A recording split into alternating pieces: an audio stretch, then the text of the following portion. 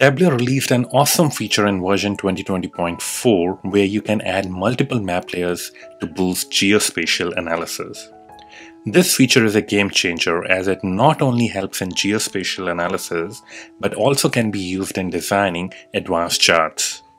In this tutorial, we are going to learn about how to utilize this feature to create multi-layer sunburst chart. Without any further delays, let's jump straight into it and see how we can design this chart in few easy steps.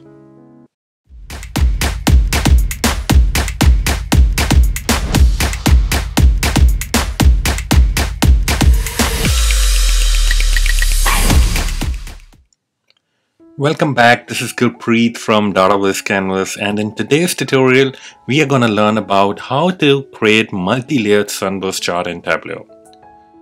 For this we'll be using sample superstore dataset, and also we'll be using a multi-map layer functionality which was released by Tableau in the version 2020.4.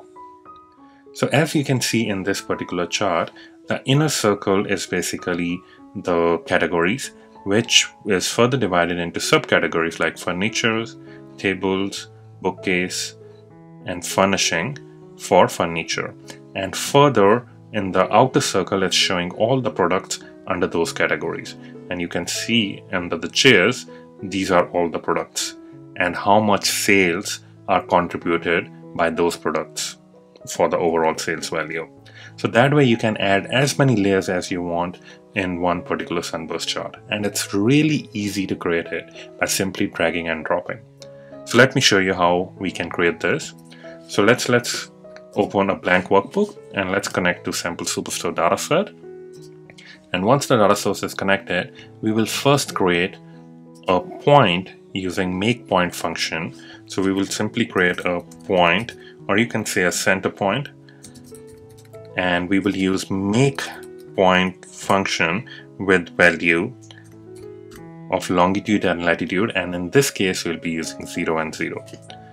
So once we create this calculation, we will simply double click on that and you will see that point is created here on the map. So in order to create a sunburst chart, we will change the marks from maps to pie, and I will bring sales to angle marks, and I will create category, or I will bring category into color marks. So once we do that, you will see the pie chart is created here, but it's really small in size. So we can increase the size by pressing Shift, Command, and B. You can keep on pressing on depending upon how big you want that pie chart.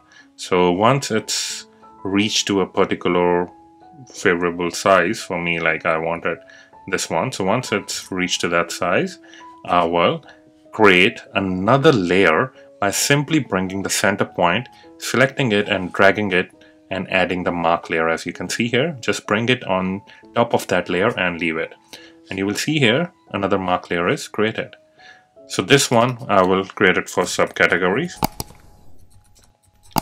and the one which I had it before, I will change the name to categories, and you can keep the order whichever you want. So I want the subcategories on the outer side, so I will drag it and bring it below the category section. And once I open or expand that subcategory section, I will bring subcategory into color shelf, and I will change it to pie chart as well, and I will bring the sales to angle mark, and I will also bring categories to detail shelf because I want the color coding of category and subcategory to be the same. So once I do that, you will see here 4 dots, and I will click on that and change it to colors, and I will bring the subcategories just below the categories, and I will also increase the size of this one by simply going to size, and I can expand it. You can make it bigger, as much bigger as you want. So in this case I will keep it like this, and also categories I will expand the size a little bit bigger, so that way you can adjust the way you want it. So this looks alright. And in the colors I will add the borders, so I will add the white border in this case, and same thing I will do it for categories. I will add the border in here as well, and you will see it started to appear really nicely. And even if you want to add another layer, so in this case, let's say I want to add products into Sunburst chart and create it as a third layer. So you can simply do that by bringing the center point again, adding another mark layer, and you can keep it at the top because I want it to be the outer circle, and I will say it as a product. And in here I will change the chart type to pie and bring the sales to the angle, and I will bring same thing, the category into color, subcategory into detail, and product name into detail as well.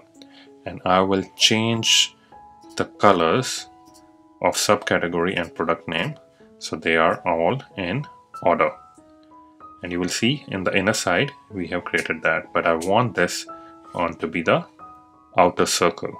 So I will expand the size here, and I will bring that just at the bottom so we can see the subcategory. So I will make it a little bit more bigger, and here this is too much, and let's do it this way. And then I will add the colors, add the borders to the to each of these products, and you will see it's all there. And now I want to do the sorting as well, right? So I will start with the subcategories, and I will go to subcategories in the colors and sort it by descending order based on the sales value. And I will use a field here, and I will use sales field, sum of sales. And see, for this one, for furniture, we are showing it from maximum sales to minimum sales. And same for technology, but if you notice here, the technology color is red, but here these are all green. So I will simply go here into the technology and change the color to green, so we are all in sync. And you will see it in again here. This is by descending order, so bigger, and then the smallest sales, smallest technology contributing to the sales number. And we can do the same thing with products, and we will do the sorting by product name, and we will simply click here and go to sort by descending order and by field, and I want it by sales again. So you can go here and select by sales, and you will see here for phones under category technology, these are the different model, and you can hover over to this and see Samsung Galaxy Mega 6.3 contributed to maximum number of sales under phone subcategory, which is 13 grand. And that way you can see all of these. So you can add multiple layers into that as you want it.